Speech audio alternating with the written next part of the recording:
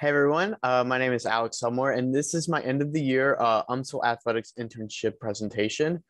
As you can see to my left is a picture of me, and it also includes my two other fellow interns, Hannah Carl and Jacob Vogel. And this is actually the first picture that we took at the beginning of the year. You'll see at the end that we actually took a picture at the end of the semester at our final baseball game. That was actually today. So here we go. And so, kind of starting off with an overview of the organization. So, UMSL Athletics is made up of 8 men's teams and 9 women's teams, divided into two semesters: spring sports and fall sports. Basketball is kind of like the weird one; it's kind of in the middle. So, some of the fall interns also do a few basketball games, and same with the spring interns, and really it's more of a spring sport anyway. So yeah. So roles and duties. So we do a little bit of everything during our time here. As you can see, it's a long list. Starting off with production, you work a lot with Bob, who's the play-by-play announcer, and also the kind of GLVC Sports Network person who calls the game. We actually work a lot with a production truck, which is, recording the game and recording the audio, and it also puts it on the GLVC Sports Network. With that, you have to work the camera. Really, there's not much to that. You're just kind of following the game, and also during certain points of the season, whether it's like a special announcement for, the student athletes, sometimes we'll record that as well. And also during the national anthem, we'll point it at the American flag as well. We also, get revenue while we're there. And some of the ways that we do that doesn't include ads, is tickets and concessions. We work that all the time. We're either selling tickets or selling food and drinks at the concession stands, and also the social media and game highlights. We post that on whether it's Twitter, Instagram, or really those are the only two that we use a lot. During baseball season, we also do bat testing, making sure the bats are able to be used during the game. We also started a sponsorship project that I'll talk about in a second. We created a pamphlet, and we also, had to figure out the total attendance for the spring or fall semesters sports, and also as much as we could at the time with the spring semester sports, to kind of tell people who wanted to sponsor us, like how many people come to the game and how many people see the game. And again, I'll also talk about more about the pamphlet in a second. So when we also worked with in-game entertainment, we created a list of things to do during the game, and also how to get the crowd involved in the game as well. And finally, the game operation side of it. That's literally set up and tear down of everything, whether it's from the American flag to the timers, from swimming to the basketball hoops during basketball games. So yeah. So the goals for this internship was, for me, I really wanted to create a TikTok with them, and also get as many chances to be Louis as I could. I wanted to create things to create more ad revenue as well. I wanted to increase social media views, and I also wanted to learn and improve on production as we went along this semester. So during our time here, I was able to create media content. As you can see to my right here, we were able to get into a few days where I was Louis, and we recorded a bunch of stuff, and we took a lot of pictures as well, things that hopefully will be used in the future. And hopefully this will lead to something a lot bigger, a lot more fun to use. Unfortunately, we did not create a TikTok in this time. I really wanted to do that. I hope someone else comes along if I don't get to it this summer, and also, just takes the media content that we recorded and just, just starts creating more content for TikTok, and so that can be used also for like Twitter and Instagram as well. So, like I talked about before, we also created an advertisement pamphlet. This kind of showed everything that went along during the games, and also, kind of talked about UMSL athletics in general. Some of the goals that they have, some their mission and vision statements as well. It also includes, the total social media views that they get, and also kind of the cost of different ad times and different other events that we can do for like to create ad revenue. Like one of the things that we thought of was tablings, and I think hopefully something like that will be created soon. And kind of part of that was counting up the attendance for fall sports and basketball. We weren't, I think we even touched into softball and baseball, but I don't think we completed all that. Hopefully we get that done, or maybe that gets done during the summer. Hopefully, again, I can do that. And yeah. So what did I learn? Now, don't take this the wrong way, guys, but obviously it's not always going to be fun. There's, you're going to have to do the dirty work. You're going to have to do the kind of boring things. It's something I'm still kind of struggling to learn with. When I was at the NFL draft, I was just not having fun with the stuff I was doing. And even, a lot of times, and no offense to the baseball guys, but watching that baseball team was hard sometimes while doing production at the same time. It was very frustrating to just sit there for, especially the doubleheaders. The doubleheaders were definitely a struggle at times. We'd be there for 6 hours watching baseball, and it is hard to do that. And kind of going along with that, long hours. Now, I wouldn't say I worked long hours at UMSL. I think the most we were there was like 7.5. I don't think we ever hit 8. But kind of along this semester and along my first semester as well, I did things that kind of prepared me for that, to different volunteer events that kind of prepare me to work long hours and, not have as much rest. Yeah, it's just, preparing yourself to work maybe 8 hour, maybe like 10-12 hours, not getting a lot of sleep, and then going back and doing it the same thing again. We kind of did that with the draft. That was only like 8 hours, but like still.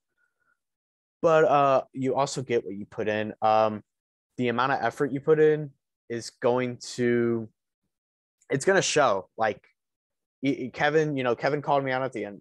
I wasn't always the most productive member of our internship group, and it showed. I don't think I got as much out as I wanted to get it, as I wanted to do, or wanted to get out of it at the end, with definitely with the social media part of it. I think Hannah actually did a great job with social media there at the end. She did a lot with Instagram the last few games, and it actually was instant like results too. Like the first time she did it, she got like 20 followers and a ton of views on the story that she did, and it was awesome. It was great, and I love to see that. And I wish that we could have done that more stuff with TikTok, but I think it'll eventually come around.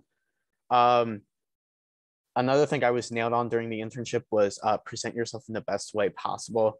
The best way I can describe it is I am not a dresser. I don't dress up well. I just don't like doing it. And it kind of showed. It kind of made a bad impression. And Kevin kind of let me know about that at the end as well, especially with Lori. Lori's very stickler about, dressing up and presenting yourself in the best way possible. And really kind of to sum this all up, just do the best you can. Put your best foot forward and present yourself in a way that makes you stand out. So what are the biggest takeaways from my internship? Work hard every day. Go there. Get ready to work from the time you start to the time you end. Also pretend someone is always judging you. I know that's can be a hard thing at times, but you got to do it. You got to prepare yourself to succeed in the sports industry. And the only way you're going to do that is pretending like, hey, someone's here, someone's watching me. I need to do the best I can. And at the same time with that though, it doesn't always have to be not serious, but like it has to be serious, but have fun with it when it's appropriate. Don't, when you're on production, don't mess around. I'm not saying I did. I'm just, using an example. Just, you can't be messing around during production. You have to have your full focus on that. And, especially with baseball, you have to watch the pitches. Is it a ball? Is it a strike? Is it an error? Is it a hit? All that stuff. You just have to keep track of that. And you also have to work with Bob too next to you. He'll throw you a curve sometimes, and he'll tell you he won't tell you when he's about to go off air. Sometimes he forgets. But yeah. Always do more than what is expected of you. It shows. Like it actually, like it shows when you are doing the bare minimum, and people will call you out on that. It's that simple. People are all like, kind of like what I was talking about before. People are always watching you when you think you're not. I guarantee they are. And Kevin will always notice, and Lori will always notice too. And whoever takes Nick's position coming up, they will notice too. Always pretend someone is watching you. And finally, just ask questions about everything. If you don't know something, just ask. Like they'll tell you. People are usually really helpful 99% of the time. Some people, when they're busy, obviously when someone's busy, just, wait to ask that question. If you're someone who's forgetful, write it down somewhere, and just remember to ask them later when they're not busy. So yeah. What growth have I personally had in my sport management career? So I currently have this job with the Cardinals, ticket sales associate. And I think this is really important because for the main reason is this ticket sales associate job can directly lead into the direct sales associate job, which is kind of the step up, which is the full-time job, which Alonzo, who just graduated from our program, has. And it's, it sounds like if I complete this year with TSA, and if I apply to the DSR position next semester, when I'm closer to graduating, it sounds like I could actually get it. Which means that I would be in the position to be guaranteed a full-time job after college, which that's kind of crazy to think about. Yeah, I'm not that far off from that. Now, kind of on that same note, I've also learned that I don't really like tickets that much. I wouldn't mind doing it for the first, year out of college. I'm not even sure if I want to go directly into a job or just go and get a master's before that, but it's definitely having those options. But I don't think I want to get into tickets long term because I feel like I don't feel like I would enjoy it. Right now, the people aspect of it is hurting me. People can be rude. People can be pretty needy. Maybe I'll get used to it, but yeah, I'm also currently, with an internship starting very soon with the O'Fallon Hoots and in their ticketing department. So I'm going to get more of an idea of what that's like. I think if I don't like it after the summer, then I'm probably going to move on from ticketing completely. I've also found that I really like planning and organizing. That's probably the biggest thing that I've learned from the trips going on. You kind of just learn all the small things that you would do differently. And that's kind of how I view kind of like what I want to do, because I just notice these little things like, why are you guys doing this? Why is it like this? Why didn't you guys actually think this all the way through? For example, I'll bring up Final Four. I'll bring this up like a million times. They bust us in from this one spot, the convention center there. And yet I still had to walk 20 minutes down almost the entirety of Canal Street to to a different hotel. And I then had to walk that back at night. And New Orleans, it's not like, I wouldn't say it's the most like, it's not the most dangerous area I had to walk, but like it's still high traffic. There's still a lot of things that could have gone wrong. It's a huge risk management type thing. And it definitely people should not having to do that, especially if they're unpaid volunteers. So yeah. And also on that note, if I'm in the NCAA, I will not be spending $120,000 on beads, and that instead I will be trying to give that back to the volunteers like the NFL does. But moving on from that, I also just talked about observing the little things.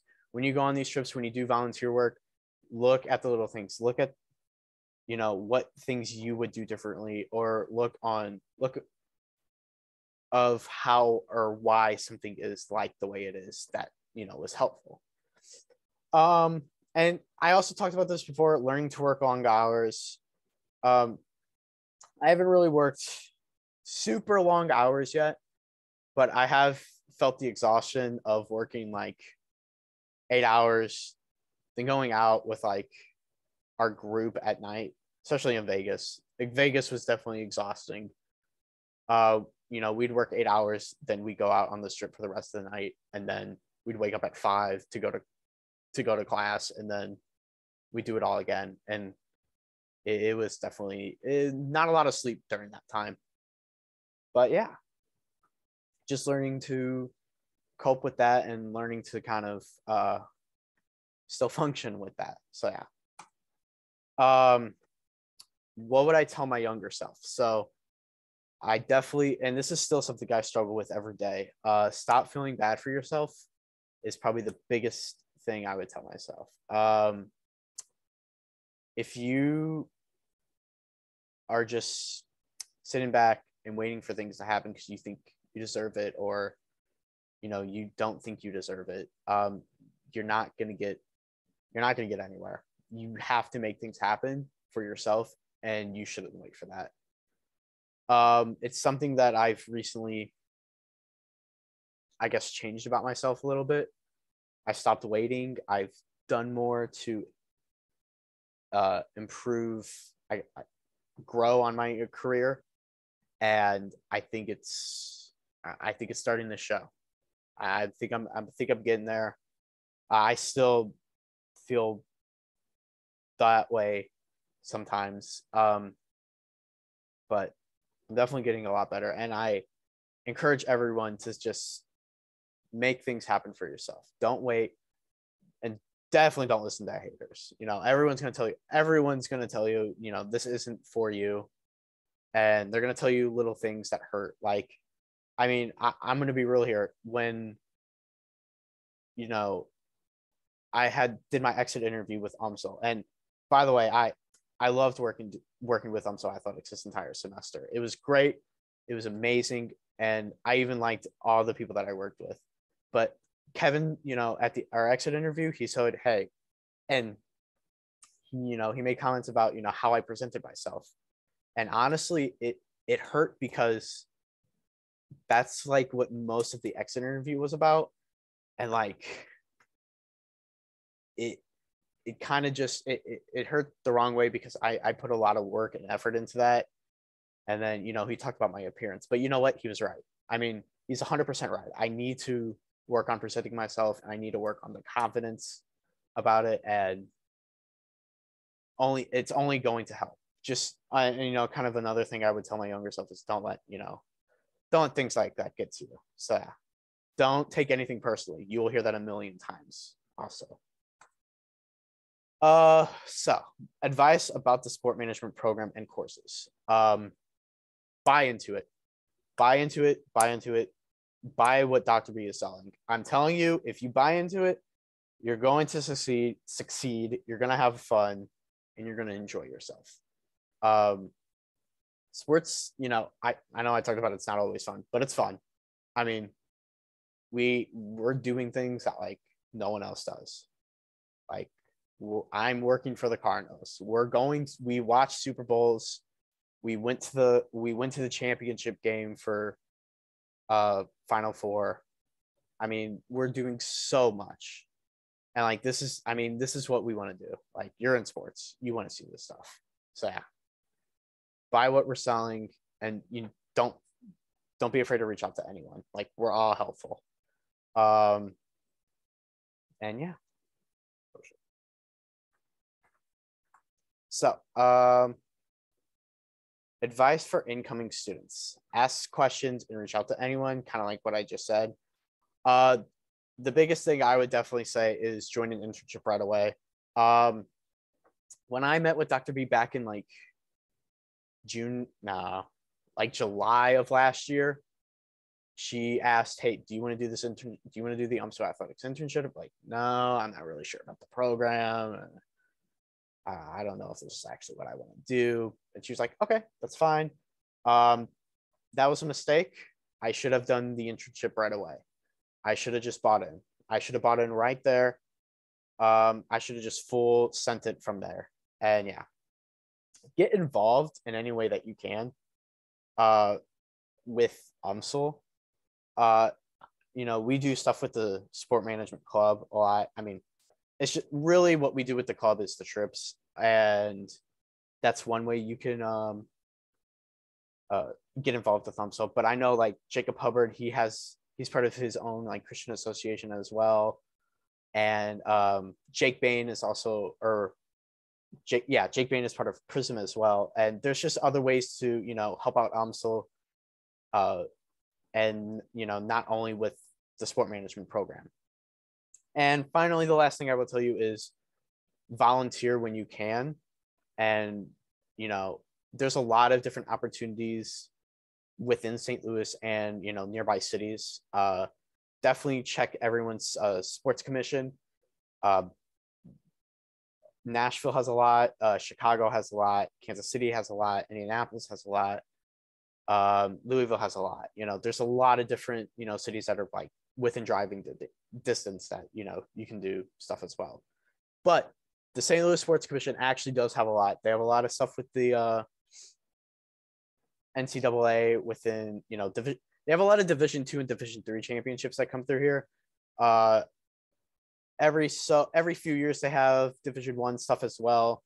They had Division I wrestling last year, and they have Frozen 4 coming here in 24 or 25. And also every couple of years they also do stuff with the first and second round of the NCAA tournament for basketball. And they also have the Missouri Valley Conference. So ton of stuff with the NCAA, bunch of other stuff as well. Advice for current sports management students: 1, go on the trips. 2, get a job within the sports industry. I really emphasize trying to find a job within the sports industry because 1, you get internship hours. 2, you get paid. We all know that that's hard to get both of them. So it's also hard to balance internship with just a regular job. So I think, just finding, even if it's less, even if you're not getting paid as much, it's worth getting that, so you don't have to double up all the time. Or wait, so you double up with hours and money, and you don't have to like stretch yourself thinner. You're still making money and you're still getting hours as well. And for the trips, guys, honestly, it's just fun. Like, it's fun to do, and you learn a lot while you do it as well. Just keep in mind, it's not going to be, they're not always like, there's fun moments with it, but it's not always fun. Like, the draft was exhausting. The draft was also kind of boring to work, but we did get paid at the draft. The NFL trips pay. Just remember that. All right. And few more things to talk about here. My final advice to everyone is to go at your own pace. As you can see here, there's a lot of success going on within this organization. It's okay to not be doing what one person is doing, and everyone sees that someone else is succeeding, and you're like, man, why am I not doing this? Why is this? Why am I not in this position? Well, it's not that you're not succeeding. You're just going at your own. You're in your own path. You're going down your own path. You don't have to do what we're all doing. It's different for everyone. I try to get as many different people here in this picture. And yeah, it's just everyone succeeds in their own way.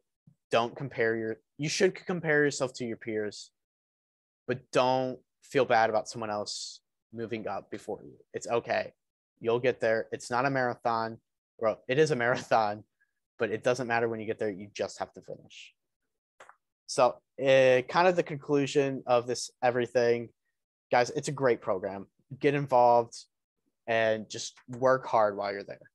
I forgot to mention, this is the final picture. This is our last picture. Great picture, by the way. Amazing picture. I had a lot of fun with these two. Two people that are not included in this picture who are still currently part of the program are Yak and Miles.